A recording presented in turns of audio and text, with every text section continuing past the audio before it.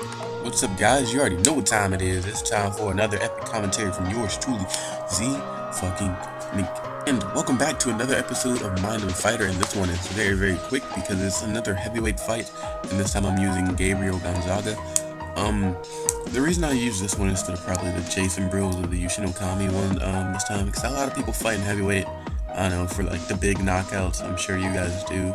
So I'm gonna just give you a little perspective of how I use Gabriel Gonzaga. So he has a lot of power. He's not really fast, you know, he doesn't have the greatest cardio, but if he hits you, you're going down. Especially because his I think that's his right leg. His right leg kick is really strong because this game gave him that after he when he knocked out Mirko Krokop with the head kick. So that's a positive.